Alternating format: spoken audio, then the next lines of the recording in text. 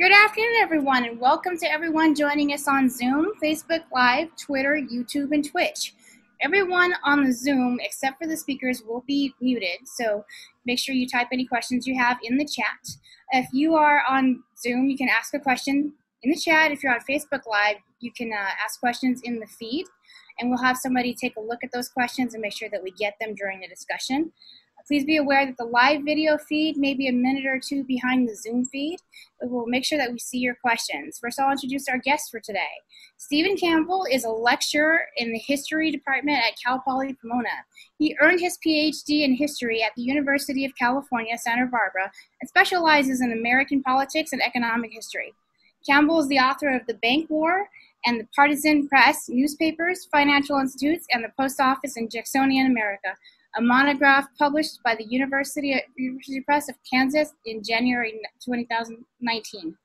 Liam Amara is a history professor from a working-class family of union laborers. Liam has worked as a union longshoreman, a union fry cook, and a computer nerd. He later took on a lot of student debt to finish a PhD and has taught college for 12 years, focusing on the history of ideas. Liam is the Democratic nominee for U.S. Congress in the 42nd Congressional District in Southwest Riverside County. Liz Lavertu is with us, and she is a mother, a small businesswoman, and the chair of the Spring Valley Community Planning Group. She has been an active volunteer in her community for over 20 years and is running for state assembly to advocate for working families and pushing for ideas and policies that will help shape our education, healthcare, and environment. The 71st Assembly District is in East County, San Diego, Idlewild, Anza, Valley Vista, Sage, and more. Kate Schwartz has served as a licensed behavioral healthcare professional for over 3 decades and won election to serve as the director of the Fallbrook Regional Health District Board. Kate has spent her career advocating for the healthcare of all, owns a small business, and during COVID has advocated for increased services for local communities. Kate is running for California State Assembly in the 75th District, which encompasses parts of inland San Diego North County region and the southernmost reaches of the Inland Empire. Now we're going to start with Dr. Stephen Campbell. Dr. Campbell, can you please give us a couple of your thoughts, just getting started? Sure. Well, thanks for that introduction, Tisa, and I want to thank everybody for having me. I'm going to start off talking about a recession and go through some historical examples. A recession is some sort of prolonged period of weakened economic activity, usually characterized by negative growth and rising unemployment. Informally, and in a non-technical sense, we can describe it as the period that occurs after the bursting of a bubble. So to understand the cause of a recession, you need to understand what caused the bubble in the first place. There are some models out there to explain recessions. One that comes to mind was developed by the American economist Hyman Minsky. Minsky emphasized human psychology in explaining bubbles and recessions. To take an example, let's say the price of some commodity would begin to rise a little bit. Investors would see this rising price, they would throw their money into this commodity, and that in turn would cause prices to rise even more. And then you see the development of a positive feedback loop. At this point, Minsky says, a sort of mob psychology takes over. Markets have reached a point of irrational exuberance. The price of a good bears no relation to its actual value. It is a mania. Eventually, the bubble bursts, and the same feedback loop goes in the opposite direction, and that's when you have a recession. For the most part, Minsky argued markets could be efficient at allocating resources, but you need government and you need a lender of last resort in the form of a central bank when things begin to get irrational. So that's a general model, and although that and some historical examples can be helpful, I want to emphasize that each recession is unique. In the 1830s, there was a bubble in the price of land, cotton, and slavery that was amplified by silver coming into the United States. This bubble eventually burst and caused a financial panic in 1837. But that may tell us very little, if anything, about today. Recessions are very difficult to predict with any certainty. You're always fighting the last war, so to speak, so as soon as regulators have figured out a way to prevent the conditions that contributed to the last recession, speculators are already creating a new bubble. So it may very well be the case that recessions are intrinsic to modern capitalism. For the times we're experiencing right now, it might be best to look back at the 2 greatest recessions in the last 100 years, and that would be the Great Depression of the 1930s and the Great Recession of 2008. And indeed, those are the two comparisons you see most often floated in the news right now. In the late 1920s, a perfect storm of events came together to create the worst economic crisis the nation ever faced, and a major threat to the Republican system of government that was created by our Constitution. So there was not any single cause of the Great Depression. The stock market crash wiped out the life savings of many Americans and made them more reluctant to spend money. But even before the crash, there were signs of trouble in falling commodity prices, economic inequality, consumption that was based on too much borrowing and credit, and the mixing of commercial and investment banking, essentially taking customers' deposits and gambling them away in risky ventures. Germany, one of the world's largest economies, was burdened by reparations from the Treaty of Versailles, and high tariff rates cut off world trade. Some of the greatest lessons we take from the 1930s include the creation of new government agencies under the New Deal of FDR. The Securities and Exchange Commission would regulate insider trading. FDIC would lessen the odds of a bank run, so again, it's important to calm people's emotions during a recession, make them confident that their savings are safe in banks. Glass-Steagall would separate commercial and investment banking. The federal government, as we know, can engage in deficit spending when private businesses are unwilling to hire. And you have, in the 1930s, the creation of the modern welfare state that many of us know with Social Security and disability, and a Department of Labor that recognizes the right to collective bargaining and truly acts as a neutral arbiter between labor and capital. But perhaps one of the most significant lessons I want to emphasize in the 1930s relates to the failure of the international gold standard. This is a system where paper money could be exchanged in gold at a fixed rate. So, for example, 1 ounce of gold was worth $20.67 in the United States. The gold standard has been identified by economists and historians as one of the chief causes of the Depression, and one of the factors that made the Depression last as long as it did. A lot of people do blame the US Federal Reserve for raising interest rates when it should have lowered them, but in fact, this was related to the gold standard. And that's because raising interest rates was the mechanism by which you kept gold in your country. So you had an absurd situation where unemployment was going up to 15% and continuing to rise, and yet they were still raising interest rates. Farmers began to go bankrupt, businesses failed, deflation began to set in, and some of those feedback loops began to develop. In theory, there were self-correcting mechanisms in the gold standard, but in practice, it was impossible to get every country to agree to the same rules.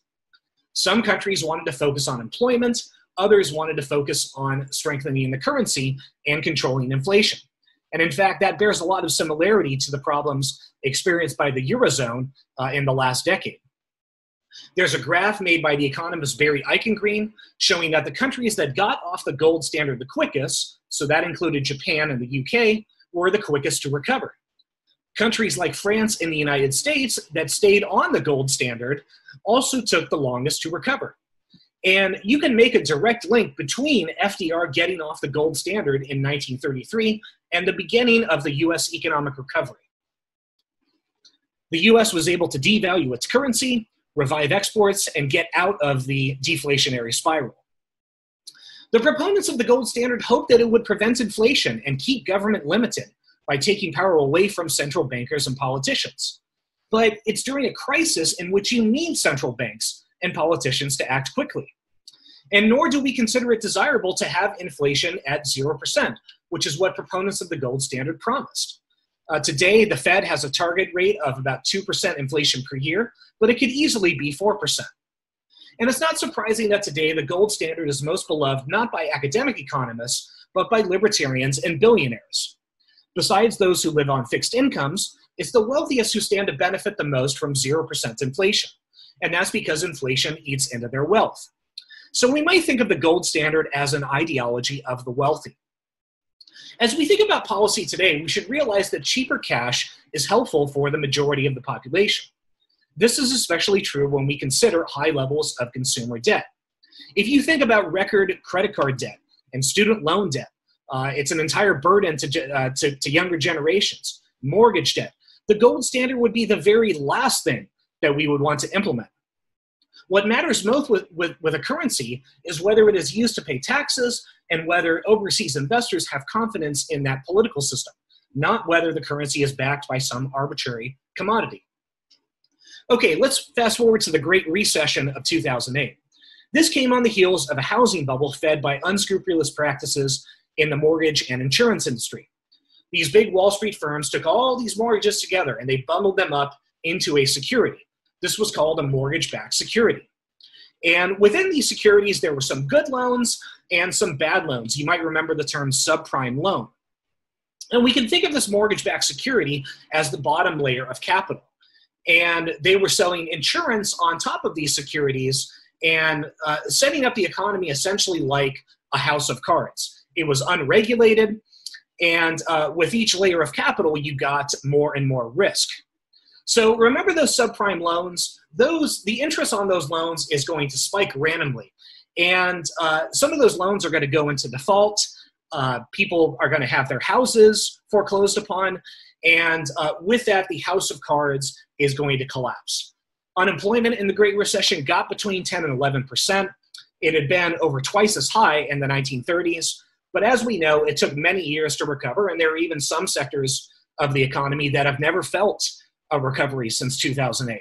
There were massive foreclosures. There was a lot of suffering. The cities of Detroit, San Bernardino, and Stockton declared bankruptcy. How do we respond to the Great Recession? Well, there was some fiscal stimulus passed by Congress. It was reduced to $787 billion, essentially to get the votes of Susan Collins and Olympia Snowe. It should have been closer to $2 trillion. 30 to 40% of the stimulus was in the form of tax cuts, and very little was for shovel-ready projects. The Federal Reserve missed the warning signs leading up to the housing bubble, but in retrospect, buying up $4 trillion in assets was probably a wise decision.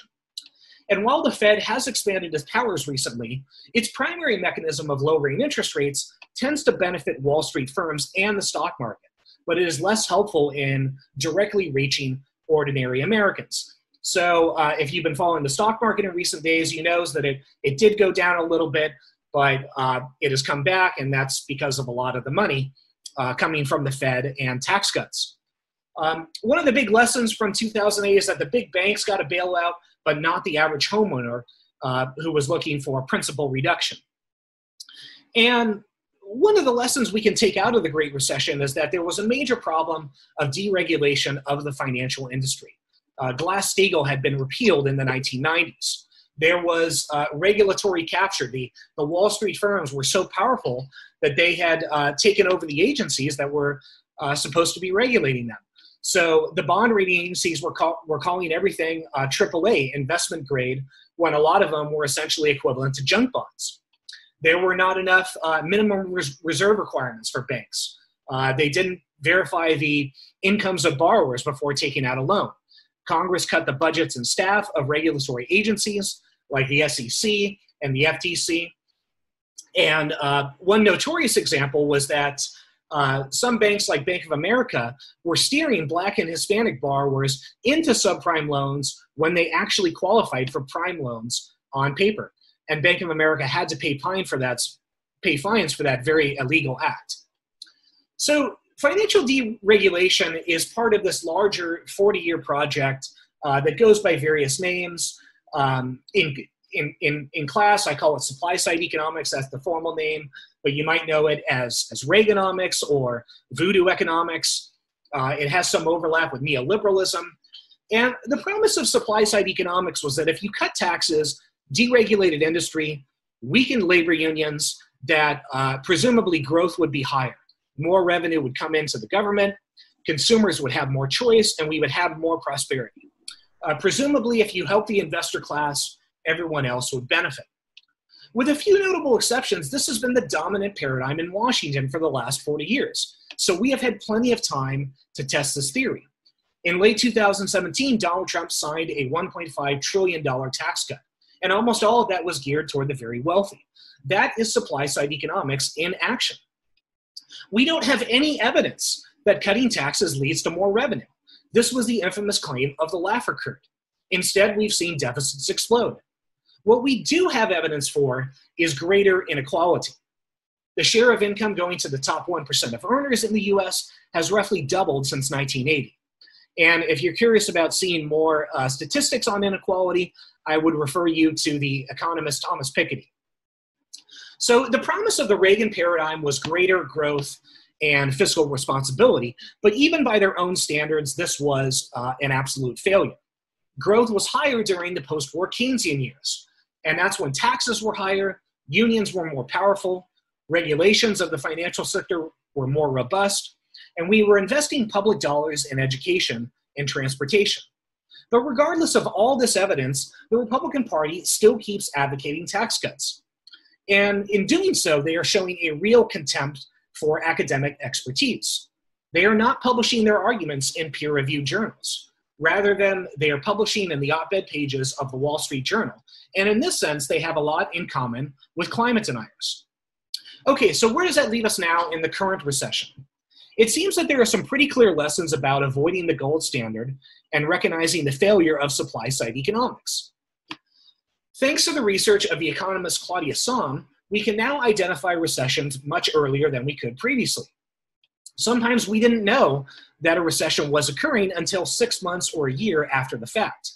But with the Sohm rule that was named after her, as soon as the 3-month average of the unemployment rate goes up 0.5%, we know that we're in a recession. And Sohm has also made a persuasive case for automatic stabilizers. We already have them with unemployment insurance. And we can also make them for fiscal stimulus. So what that means is that when the unemployment rate goes above 5%, for example, the Treasury starts issuing checks to people. They've already done that with the CARES Act, but Sohm and many others, including myself, think that we need to do a lot much more in terms of fiscal stimulus. And the advantage of the automatic stabilizers is that in being automatic, Congress doesn't have to rush to get everything together at the last minute. They can spend more time working on other things. But in closing, I want to urge a bit of caution and humility. I don't personally have all the answers for getting out of the current recession quickly. I don't personally see how you can get people to go back to businesses and spend money without having a vaccine, and that might be many months away. Any lessons that we take out of the Great Depression are going to be somewhat tentative. And that's because, remember, as I said at the beginning, the nature of each recession is unique. Both the Great Recession and the Great Depression largely came out of problems in the financial sector, but that is not the case today. And another example showing you how different things have changed over time, in the 1930s, agriculture and manufacturing contributed a much larger share of overall employment compared to the percentages today. So agriculture and manufacturing in the 1930s were over half of our labor force.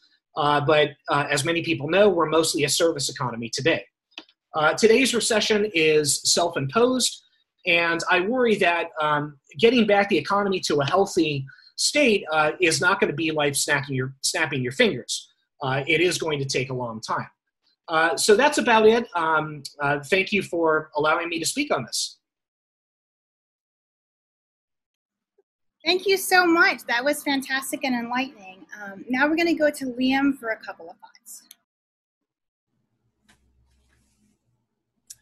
Okay, so hello again, Liam O'Mara, Congressional candidate for the 42nd. I'd like to balance my time here by connecting my background in history and my interest in forward-looking public policy. Because the situation we're entering has many parallels in our past, but also some really distinctive elements. And it's going to take a willingness both to learn the lessons of the past and a will to innovate in order to navigate safely to the other side. Now, when people talk about the Great Depression, they often begin with the market crash. And this is understandable, but also wrong-headed, since the economy was fragile for a long time leading up to it. And it is those underlying structural factors which made that depression particularly bad. There are multiple factors, of course, and Dr. Campbell addressed many in his segment. So I want to focus instead on some of the positive lessons learned from the Depression and how we've really dropped the ball in the last half century, returning, in essence, to Depression-era economic ideals that have been undermining the American economy. Now, to start with, industrial economies first grow by building capital goods, i.e. what industry needs to build itself further, like factories, roads, canals, heavy machinery, mills, mines, harbors, ships, trains, all that kind of stuff. These are all long-term and highly expensive assets which are designed to generate revenue. But as capacity expands and the need for these investments slows, the economy needs something to absorb all that production capacity. And so consumer markets emerge. The United States was the first country fully to transition from a capital goods basis to a consumer goods basis back in the 1920s. And the timing there is not coincidental. For the first time, production was geared to serve consumers, shifting the entire logic of the economy. At an earlier stage, capitalism could accommodate vast wealth in the hands of a few, since capital goods required massive individual investments. Though the Gilded Age itself was fragile and built on horrific exploitation and poverty, but its growth was not so much driven by the spending from below, so its depressions were less dependent upon substantial redistribution in order to recover. And of course, a larger depression was going to grow more likely anyway, as soon as like Harding and Coolidge worked to lower taxes for the rich even more. I mean, tax cuts for the rich always lead to recessions, but somehow after a century of experience with this, Republicans still don't care. Anyway, so along with the rise of early 20th century progressivism, the scientific management ideals, and Taylorism, like the efficiency experts, their stopwatches, the early 20th century economy also gave us Fordism. And many people remember Ford primarily for helping to perfect that assembly line based upon interchangeable parts. That's what comes up mostly in schools, but much less often taught is a key insight that helped to make the whole consumer economy work. Ford argued that it was no good having a manufacturing system designed to spew out standardized low-cost goods if there was no market for them. Consumer production in the 19th century had focused almost entirely on luxury goods for the elite, but that wasn't enough to absorb the capacity of production in like an improved factory model, so a whole new class of consumers had to be found. This, of course, leads to all kinds of other fun changes, like the birth of the advertising industry is in this period as well. There's all kinds of cool stuff that happens there. But the key element here for us is that Ford decided to raise wages. He reasoned that if he paid his workers enough that they could afford to buy a car, he'd sell more cars. Lo and behold, the automobile industry took off like a rocket and reshaped the landscape of America. It took a while for other business leaders to catch on to the value of paying higher wages, though. Increased efficiency led to far greater hourly productivity, but most business leaders at the time kept that extra profit for themselves. Between 1919 and 1929, when the Great Depression starts, overall productivity went up 43%. But in that same time period, wages went up about 8%. This meant that more goods were available than ever before and more affordably made, but there were not enough consumers to buy them. Now, it took the Great Depression and the strengthening of labor unions and changes in the tax code and the gold standard that Dr. Campbell mentioned there to force businesses to do what was always in their own interests: pay their workers a living wage. And for a while, we had a stable relationship between government and the private sector, with just enough free enterprise to see efficient innovation and just enough regulation to see that wages kept pace with productivity gains and the whole economy grew. I want to experiment a little and show some graphics here. So the graphic I'm going to pull up here is from the Economic Policy Institute. It's been reprinted in lots of places. You may have seen it before. There's that. And if you see this, you note the sharp divergence between the value of our labor shooting up here and what we are paid for that labor. And you can see about the time it breaks with the rise of like the Chicago School, neoliberalism, the whole trickle down economics that, again, Dr. Campbell was mentioning. Kind of nasty separation here, right? Now, the right-wing economists have countered this kind of argument by saying, well, the price of many goods has fallen due to trade and automation, and they'll point to things like implicit price deflators or the personal consumption expenditures, and that if we look at that, we'll see things have improved. They're not nearly as much as overall productivity gains, and in the PC terms, only by about half as much. But things get even worse when you start to measure based upon consumer price indexing. which is probably one reason why it's not particularly favored by them. And when this is used, they often pull still a smoke and mirrors trick. So take a look at a graphic here from, let's see, this one. I've never shared graphics on this thing before, so it's kind of weird. So take a look at this from the Heritage Foundation. You can see like the top line is the productivity gains, followed by the IPD and the PC that I just mentioned. As you can see those here.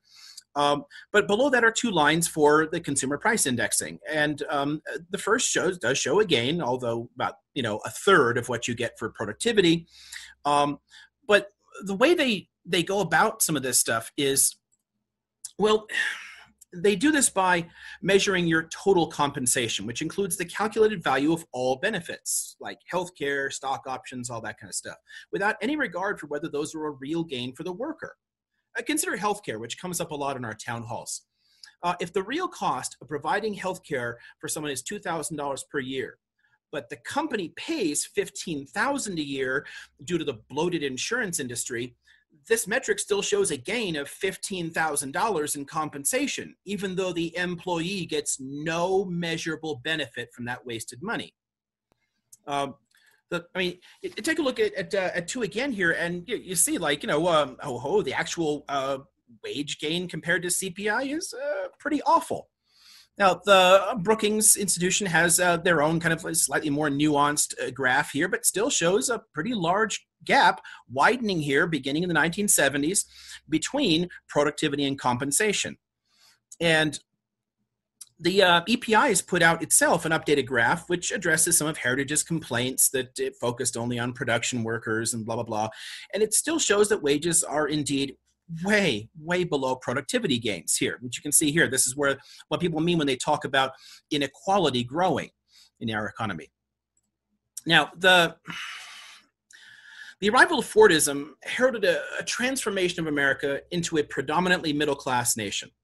And the decline of Fordism since the 1970s has caused that middle class to shrink by 20%, led to major spikes in poverty. More goods than ever before fill our shelves, but we lack the means to purchase them. This in turn caused an explosion in consumer debt. With wages not keeping pace with the cost of living, American families have fallen farther and farther into debt. So take a look at this graph here, showing a showing a sharp divergence between income growth and credit card debt. That's pretty wide right there. This is, again, starting around the time of the Reagan Revolution. You can see where this is dated from 1980 and going up to about the time of the 2008 recession. And then, let's see. This in a little bit more. Take a look at this graph here showing the non-housing consumer debt since about the time of the 2008 recession. Now, if the economy was strong and recovering from the 2008 crash, as the media just keeps saying to us, why is it that the consumer debt just continued to rise? And the simple answer is the real economy never recovered. In fact, the bottom 50% of American households have lost $1 trillion in wealth. The only thing that recovered after 2008 is the markets, so the investors can make record profits while the rest of us get steadily poorer. I promise I'm almost done showing you images here. I know it makes this a little bit goofy here, but I want to make a quick point first about our tax code and how messy this is. It's sort of ridiculous. So let's, I want to start with, Zoom makes this so weird, doesn't it? I want to start with the situation here under Truman in 1950, and you can see that the lowest paid workers here pay a fairly low overall tax rate, and the highest paid workers pay a significant share of their income in taxes. But this was still enough to produce a lot of millionaires. But if you move forward to, say, Johnson's rates, 1964, you can see a steep rise already in taxes on lower income workers, which was needed to compensate for the loss in revenue caused by giving the top earners a nice cut. But growth continued overall in the real economy because the overall rate wasn't yet awful enough and wages had continued to rise. Things went straight to hell under Reagan's cuts. So here we are in 1985, and you can see how much this has dropped. And you can also see that the lower and middle are getting a real squeeze in order to pay for that cut to the top. This is also, incidentally, what caused the explosion in our massive national debt. I mean, before Reagan, the debt was basically negligible. But there are hidden consequences to cutting the top rate so much that completely undercut all of those supply-side economics. Far from helping the real economy by creating good jobs and investment, real investment plunged while speculation exploded. In the 1960s, speculation made up about 10% of stock market transactions, but by the 2000s, it was about 90%. And more fundamentally for our quality of life, the tax cuts lowered wages for most of us. They changed the incentive structure for corporate boards. With taxes so low, the executive compensation could rise from 10 times the average worker to 400 times the average worker. And with less cash available and less incentive to give the workers more, the companies began giving as little as they could to everyone else, hence the break and the stagnant wages for 40 years. Just to kind of finish the story at least, and then I won't show any more of these things. This is where we were under W's cuts. This is about 2006. You can see again a massive fall in what the wealthy are paying. And this is where we were by 2018 under Trump's cuts. And you can see by this point, the wealthy are actually paying a lower overall tax rate than the working class are.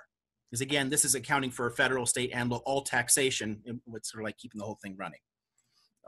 Which is just, in addition to being kind of unjust, it really affects the overall economy. But I guess lower paid workers don't have as good a lobbyist in Washington. So yay. Now, why did I spend so much time walking you through tax rates and productivity gains and blah, blah, blah? Remember the Fordist principle that I was pointing to? The workers now have far too little income and far too much debt to cushion the economy from a serious setback. And if our spending falls too far, the real economy can crumble pretty fast. Now, since I'm using the term real economy, I mean like the realm in which the money sort of circulates to buy goods and services, and kind of like separating it from the ones and zeros floating around on like screens in the financial sector and Wall Street, whatnot. But on top of all this, we're seeing right now record levels of unemployment. And for historical perspective, the unemployment rate in 1930 was around 9%. And by 1933, at the peak of the Depression there, it had reached 25%. Have you noticed where we are now? We just hit 24%. We are literally at the level of unemployment in the Great Depression, and with a similar long-term disconnect between wages and productivity, and high household debt on top of that. So our ability to keep spending and support American businesses is extremely limited. So what can be done? To kind of like wrap this up for me, I want to start pointing to some things we can do to improve things. And here's where I'd like to suggest we kind of borrow a page from Franklin Roosevelt's own taste for experimentation. We're simply going to have to be willing to try some things and see what has the greatest effect. But for all of them, they need to address the real underlying structural problems in the way we've managed the economy for the past 40 years. In particular, we need more cash in the hands of American workers, not in the hands of billionaires. This is the only way to get the spending level where it needs to be for the economic engine to keep humming. So let's start by restoring the ability of workers at all levels easily to organize and unionize, as so many at places like Amazon and Walmart have tried. And because this will help reverse the decline in wages and make the U.S. economy as a whole much stronger. Next, we could decouple healthcare from employment by passing an improved Medicare for all, because this would improve the freedom of consumers. It would let them choose their own provider and not be stuck in a network. It allowed them to change jobs, lose jobs, start their own business without fear of losing their coverage, as so many millions of Americans have now lost. It would save us a ton of money by removing a wasteful layer of private taxes, and it'd make us healthier to boot. So, nice bonus. Third, we should create a permanent and generous system of paid sick and family leave for all Americans, because this would let people take time off when they're sick, which would reduce the exposure of others to illnesses and would boost productivity overall. Had this been in place before the pandemic, thousands of infected people could have stayed home without losing their jobs. Fourth, let's stop the economy from hemorrhaging jobs. The German unemployment rate has increased by about 0.5% in the same time here because they're using wage subsidies to let people keep their jobs. The collapse in our labor force was a political choice, and it was a dangerously stupid one to make. The cost to rehire and retrain workers is wasted money, and the whole thing is increasing incentives for automation. Early estimates are that up to 42% of the jobs lost here will never be recovered. They're just going to be eliminated. So fifth, let's do something about automation. Complaining about immigration has long been a racist smokescreen for the real job killer, automation. U.S. actually manufactures more than it ever has, but we do it with far fewer workers. So we need to start taxing the robots and use that money to provide a basic income for everyone. A guaranteed minimum income could solve poverty at last. It could allow people to build up savings again. It would raise our living standards and our consumption levels, and it would compensate for the steady job losses we're going to see in the coming decades. An estimated 47% of American jobs are at risk of being automated away in the near future. Only a fool would ignore the consequences of that rapid change. And to those who would say, what? You can't give people money? I'll just point out that such programs are never a charity from the perspective of the economy. Social Security allows the elderly and retired to keep spending money, which helps the economy. Welfare benefits to the poor allow them to keep spending money, which helps the economy. You see why I talked about Fordism and the consumer basis for our economy?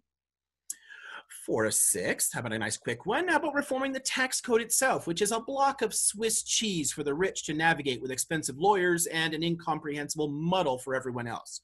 We shouldn't even have to file taxes. It should just be done as it is in every other advanced country here. We only have to file taxes because lobbyists want us to file taxes. Yay. So I say let's simplify the process and save the American taxpayer some money. But speaking of money, let's see some real investment in America again. Remember all those buildings, colleges, roads, bridges built during the Great Depression?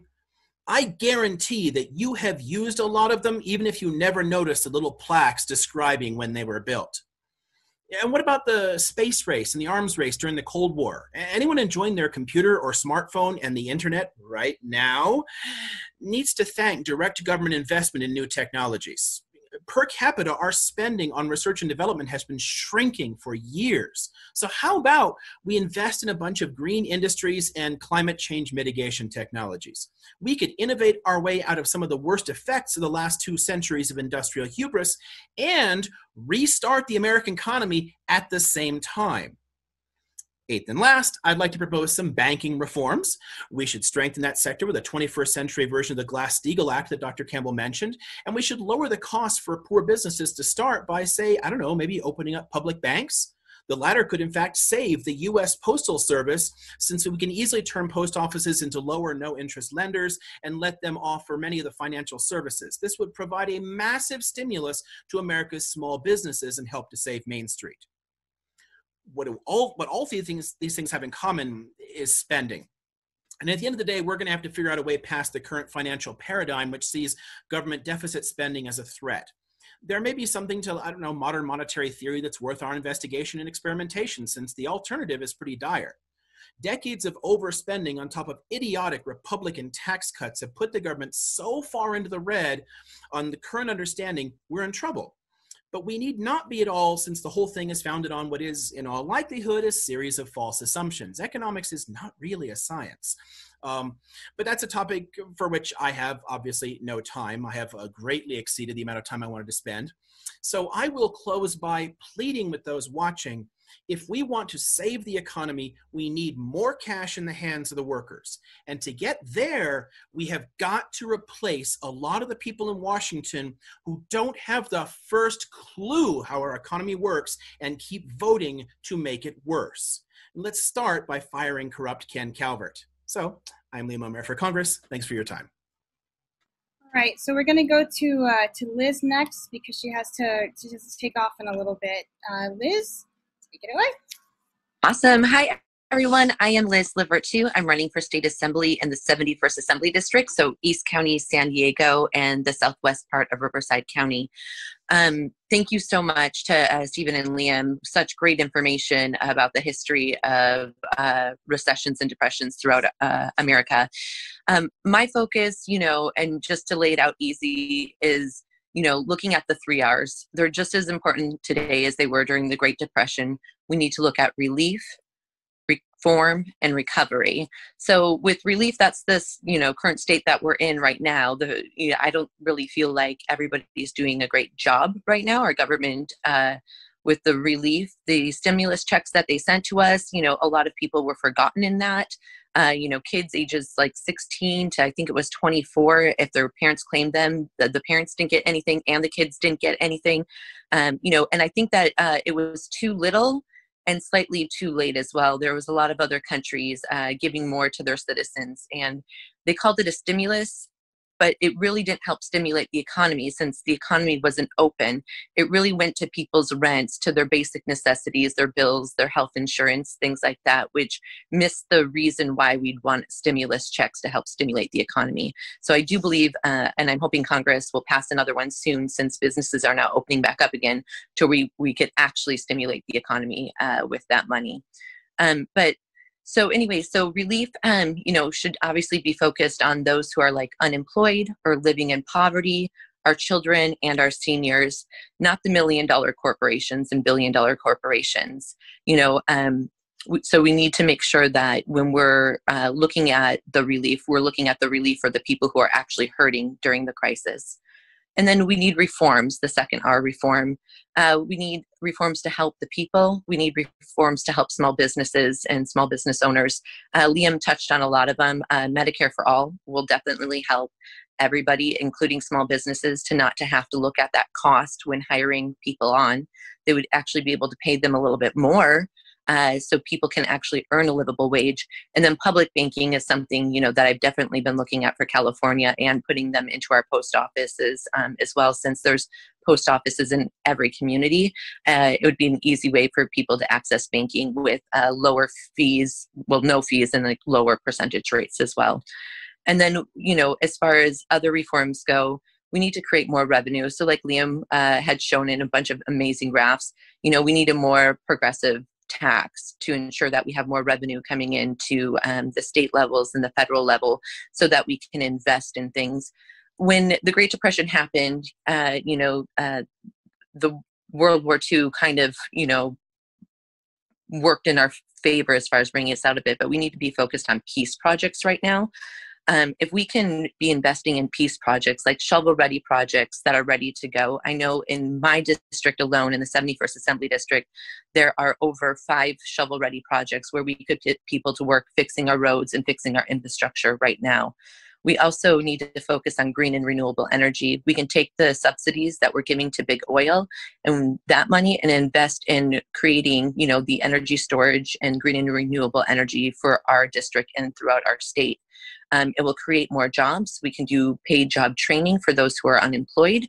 If they want to look at changing careers, since like Liam said, a lot of those jobs aren't coming back. When the economy recovers, not all the jobs are going to be there again, including mine. So, we really just need to, be focusing on our spending now. In 2008, and I don't think anybody touched on this, but we ended up, as a government, cutting back our workforce, and more people went into unemployment that way, and it really slowed the growth, out of the recession. Right now, our legislators are looking at the budget, and I know the budget's tough right now, but we can't be underfunding schools any more than they already are. We need to ensure that schools are fully funded and maybe even given more funding to ensure that our kids can go back to school. We need to hire more teachers and more support staff in our schools right now. There's a great pool, of people unemployed who are looking for jobs, and I know that our government can create jobs in different ways.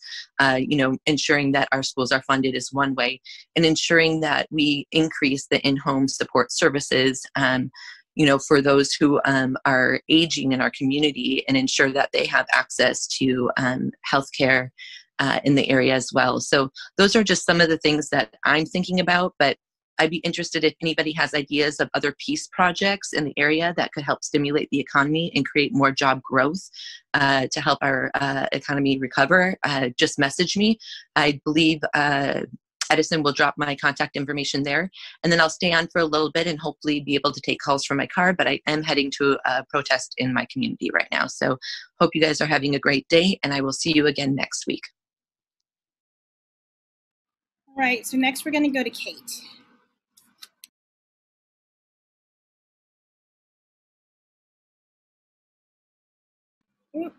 Okay, I am unmuted.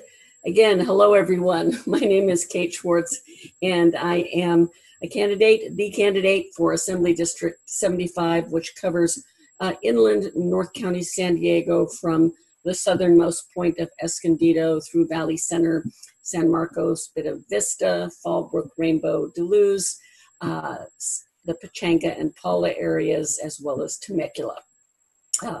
Let me speak for a moment about some of the more recent new policies under consideration in Sacramento to address the challenging impact of the pandemic on our economy and jobs, and Governor Newsom's recent May revise.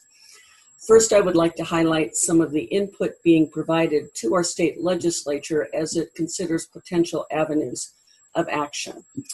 The executive director of the United Food and Commercial Workers stated that the proposals from the California Senate to promote an economic recovery that is based on a collective investment in a better future, not an austerity budget that cuts funding to struggling Californians, is greatly lauded.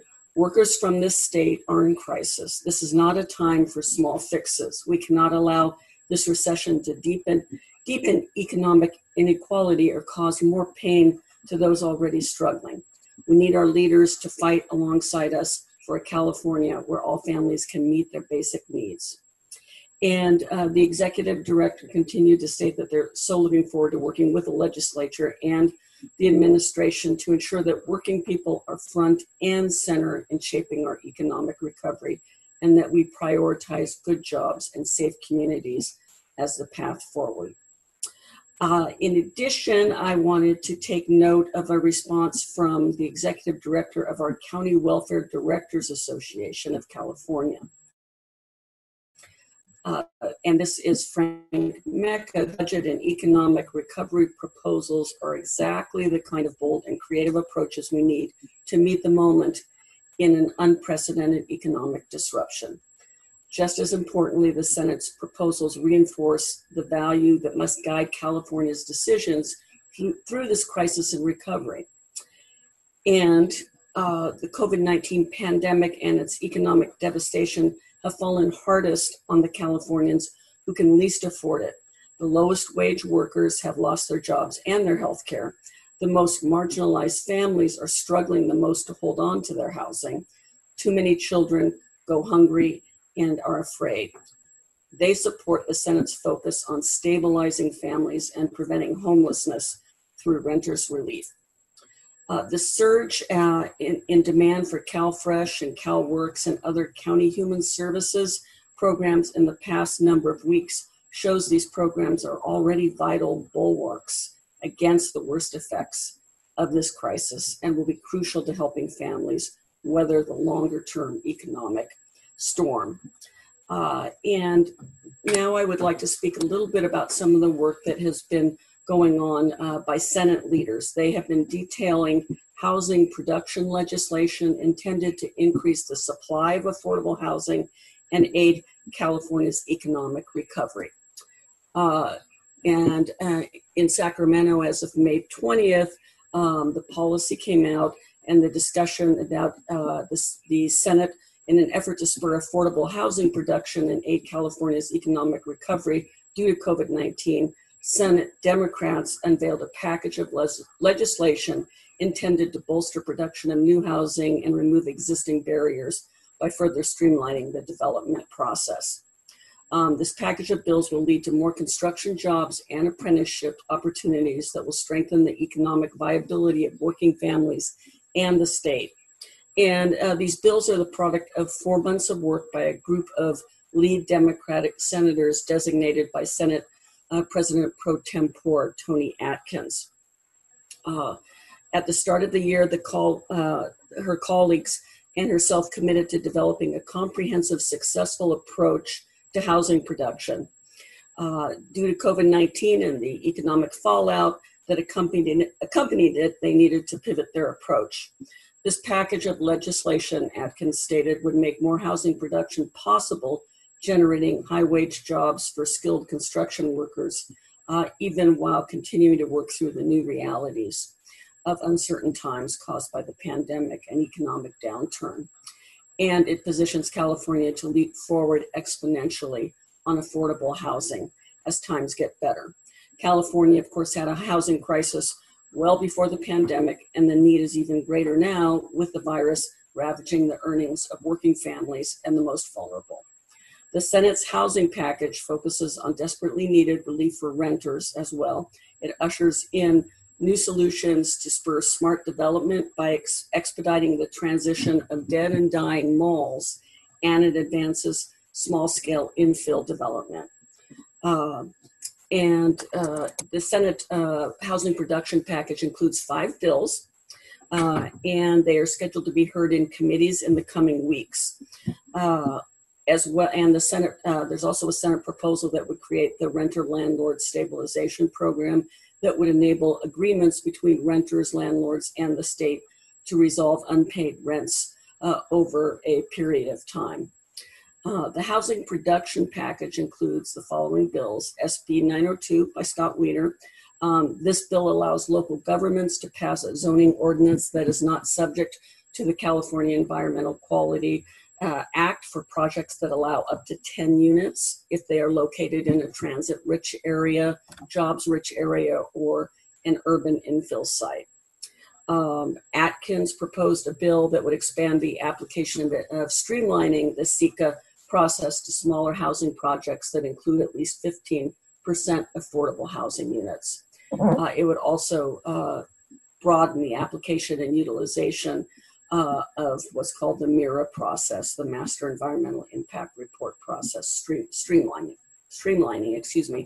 which allows the cities to do upfront planning that streamlines housing approvals on an individual project level.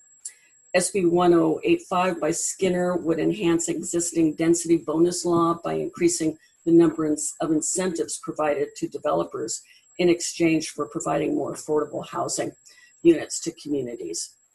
SB 1120 by Atkins would encourage small-scale neighborhood development by streamlining the process for a homeowner to create a duplex or subdivide an existing lot in a residential area. And SB 1385 by Caballero, this bill would unlock existing land zoned for office and retail use and allow housing to become an eligible use on those sites. It would also extend the state's streamlined housing approval process to office and retail sites that have been vacant or underutilized.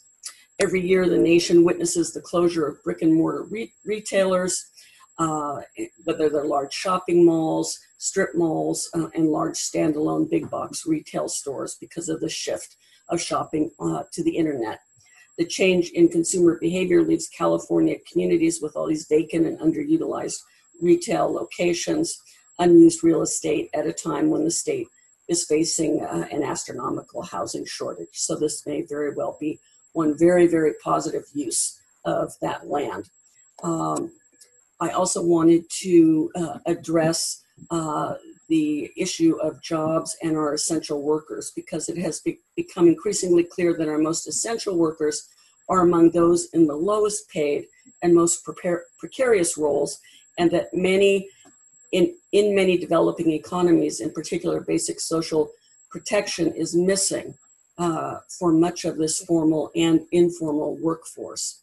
The period after the Great Depression and the Second World War saw the formalization of the weekend and other workers' rights in the United States and the creation of health and income safety nets, as well as widespread education investments across Europe and the US. Yet, as the nature of our economies has changed, laws, standards, and wages have not kept pace with the needs of workers, as Dr. O'Mara pointed out so well.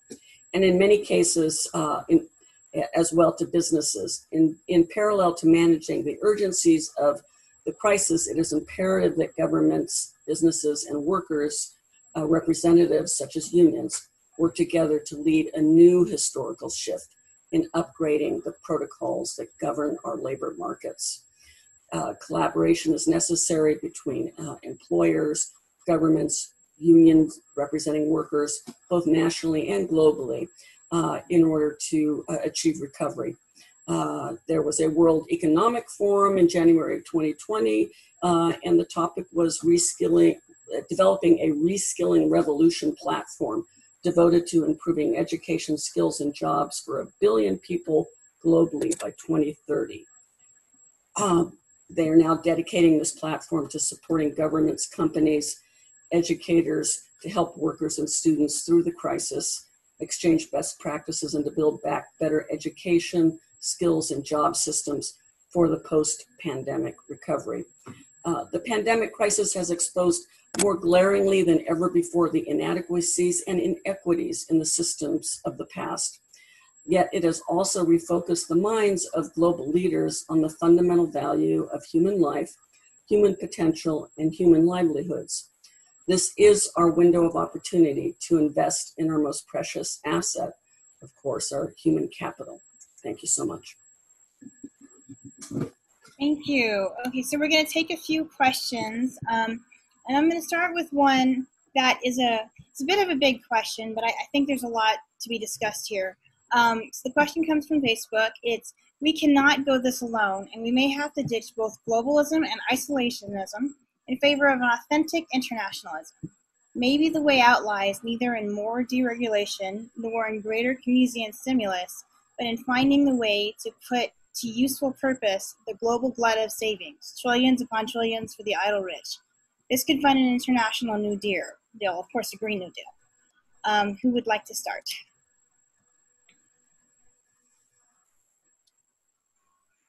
Stephen, I see your head. Well, I did kind of see that earlier. Is there a way that question can be rephrased? I don't know if anyone else found that question a little bit kind of a lot to handle. Yeah, it's kind of a question about finding a middle road, I think. So the idea that instead of going like a lot towards isolationism or protectionism, versus just having our completely open markets, what's the middle way? Is there a middle path where we can get ourselves into a Green New Deal and make things work, or do we really have to lean more towards one direction or the other? I'm not sure, but I think I saw in that she might have been talking about trying to, partly like a middle ground, but basically like something that goes beyond it, where the globalism now is more like a business or corporate globalism, the free trade and whatnot, but there's no political unity. I guess I would make a connection to one of the big problems the European Union has had with its financial union is that without the political union, the spending varies, the taxes vary, so it's hard to hold the overall economy together. So I'm not sure. Yeah, and that's a lot of people have drawn similarities between the problems of the Eurozone with the gold standard. I'm not sure if it's an either or. I think maybe that question is getting at kind of free trade versus protectionism. Both Liam and I said a lot about taxes, and I think what a lot of us see as the major problem as inequality, and politicians nowadays need to not be afraid to raise taxes. Now once you start advocating higher taxes, you're going to get a lot of pushback from the other side. So-and-so is going to raise your taxes, and businesses will begin to threaten you. They will say, well, if you raise my taxes, I'm just going to transfer my workers and my operations overseas. I think that we need to design the policy to prevent that, to prevent the capital from going overseas. And so I think in that sense, we might need to make the economy more closed. But I'm kind of skeptical of the framing of that question and kind of either or. But I think dealing with inequality is the major issue, and so to deal with that, you need to raise taxes, but also to get money out of politics. I think Citizens United has been absolutely disastrous, and this is a long-term project. It's not going to be done overnight, but we we need to eliminate all the advantages in the tax system and through lobbying that corporations get. I can add something briefly to this, because the whole taxes issue, and Dr. Campbell mentioned raising taxes. One of the reasons I try to show the graphs there, and it's a point that I try to make a lot, Republicans often make the argument that Democrats want to raise your taxes, we want to lower your taxes.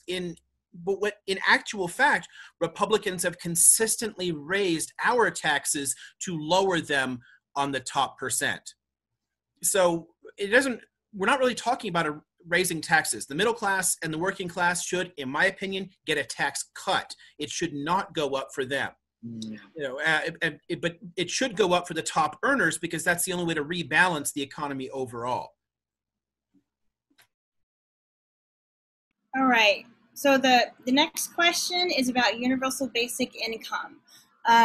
Nathan asks, how do you answer the argument that universal basic income will pay everyone to be lazy and that no one would go to work? How would you respond to that argument? Simply put, there's been tons of studies of this going back well over a century where we have implemented this. What you end up with a lot of the current approaches to welfare spending is you have people feeling that they're being checked up on constantly. They have to do things. There's a bureaucratic element. It all seems to be like contingent and means tested. So people are sort of like anxious and worried about it. And it can actually discourage people from getting work because they may be afraid to lose their unemployment benefits and take the risk there. Maybe if they're on unemployment or getting Medicaid or something, they're a little bit better off than if they take a chance getting a job and then lose that job again. What we've seen in UBI studies is that it actually increases people's self-confidence. It lets them want to contribute more, and they are more likely to get jobs and more likely to contribute positively in the economy than less. So the simple answer is there's empirical evidence for it, and we need to then stop believing people's, BS arguments against it. Yeah, and I almost think that this notion that of government handouts and giving people money from the state is going to make them lazy, that seems like more of a mythology. It seems like, and to be quite honest, I think a lot of it is informed by identity. There are lots of parts in the Bible that condemn indolence and lazy. These, from both Liam and I teach American history, and the examples abound of white Christians encountering Native Americans and saying, well, the Native Americans don't use land efficiently, they're uncivilized, and they're lazy. And so, I think that argument about laziness has a lot of problematic assumptions that are tied into a discourse that we don't accept today. And I also want to relate it to people who get very outraged about welfare, that, welfare and what they used to call aid to families with dependent children, it's going to encourage laziness. But, compare the dollar amounts there to the, I think someone else, it might have been Kate or Liz, talking about subsidies to oil companies. Again, tax breaks, lobbyists, stock buybacks, and all the loopholes that the rich get. I think that if you compare dollar by dollar, it's those advantages to the wealthy that you should really be outraged about, not this notion about UBI and making people lazy. And one final point about that, Henry George made this point in the late 19th century that as technology gets better, we're supposed to have more leisure. So we should have more leisure time, more time to spend with our families. People are suffering from anxiety and depression. We're not hanging out with people. So maybe one of the advantages of UBI is that, we're not as much of an overworked society any longer. So we need to ask ourselves, with all these technological advancements, why is it that we don't have as much leisure time, time to pursue our arts and our hobbies? Those are the type of things that complete us as human beings. And we should try to design our policy to go after those goals, in my mind. I honestly, I love that Dr. Campbell mentioned the term myth here, because when you talk about this idea of lazy people or whatever, chasing after handouts, it just reminds me of a lot of Victorian anti-poor rhetoric.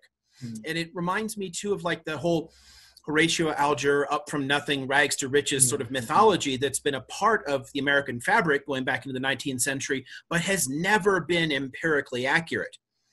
The simple fact is it's not worked. There's evidence, but it's a compelling story. It touches on certain archetypes. It makes people feel a certain way. And as Dr. Campbell mentioned, it does touch on like some biblical elements as well. So it resonates despite making no actual empirical sense. And the leisure comment is a good one too, because economists have been predicting since like John Stuart Mill in the middle of the 19th century, John Maynard Keynes in the middle of the 20th century, pointing out that as automation increases, we will have more and more free time to enjoy our families. What has happened is we create bullshit jobs. We create a sense of economic insecurity. We tie people into the working systems here and keep the wages so low that they can't survive with less work.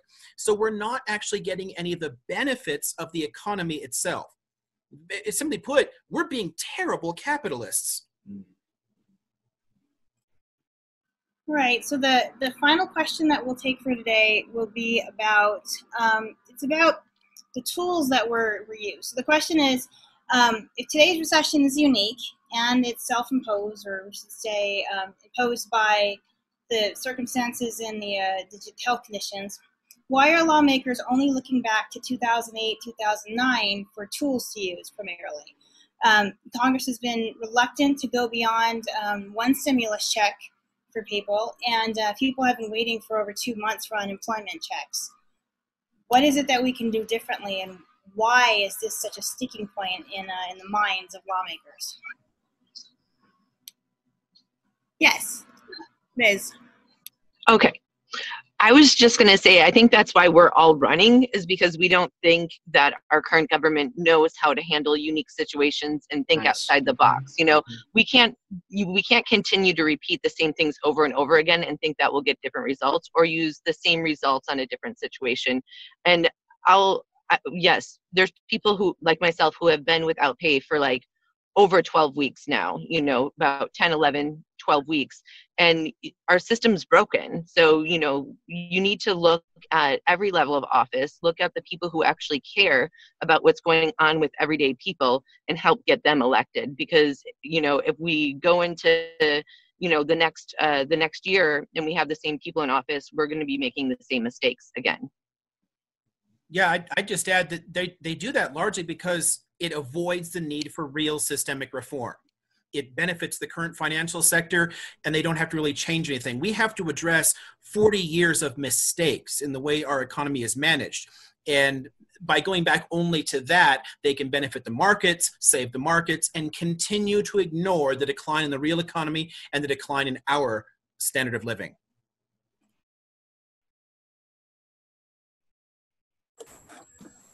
All right. I would just like to add to that, to Liam and Liz, that it also, I think, highlights and reinforces the institutionalized racism in our society. You know, if you are Black or brown, you're more likely to be an essential frontline worker. You're more likely, therefore, to contract COVID-19 and to die from it. And you are more likely to lose your home in a foreclosure or be evicted from your rental. So, you know, again, I think that the system supporting itself and being so rigidly resistant to any form of change always includes that very, very large component of institutionalized racism and taking advantage, exploiting the essential workers and the communities of color who are most heavily impacted during both a pandemic and an economic recession.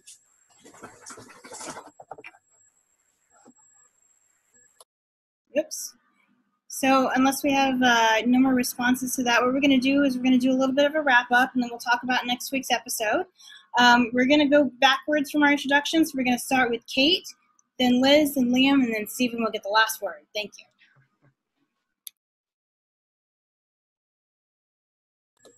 Okay, I am unmuted.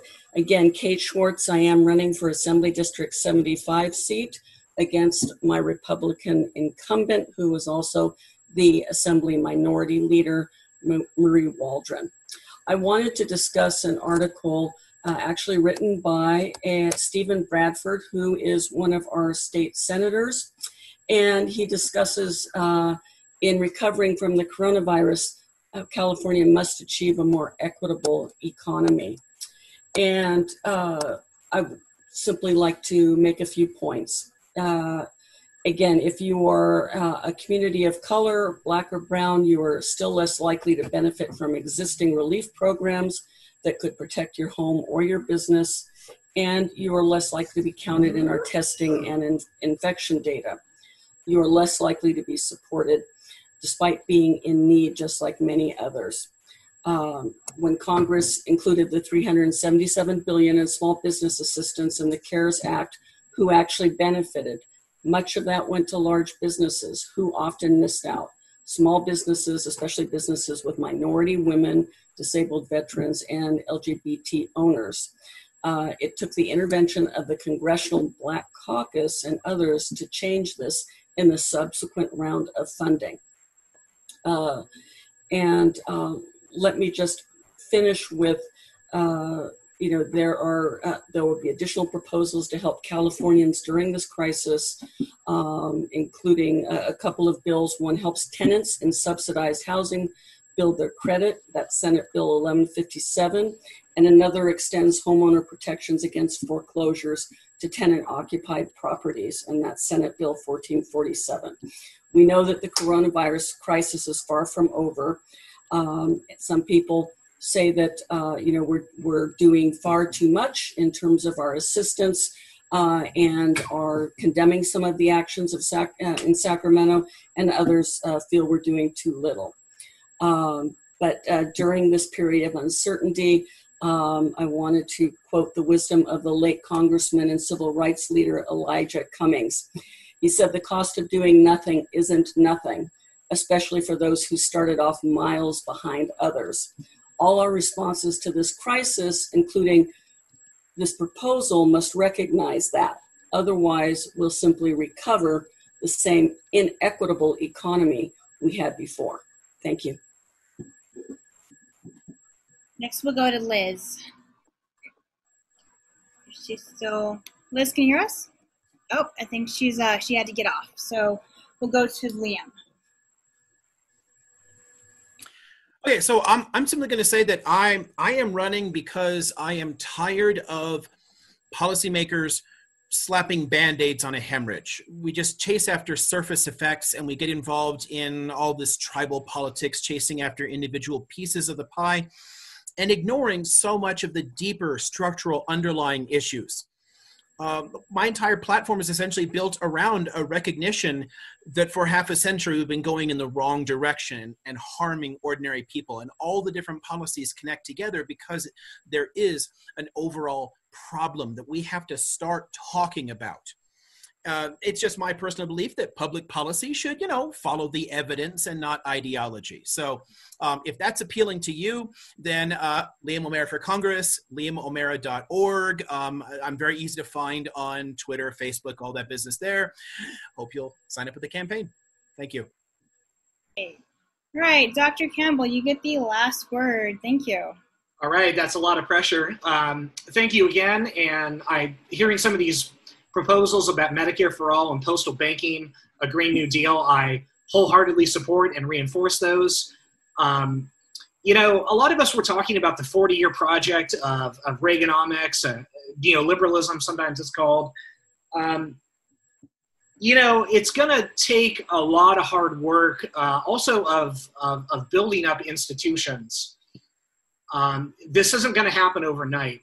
If we want to deal with inequality, we got to get money out of politics. I mentioned Citizens United before. Our members of Congress, they spend many hours of days, unfortunately, going across the street from the Capitol to beg rich people for money.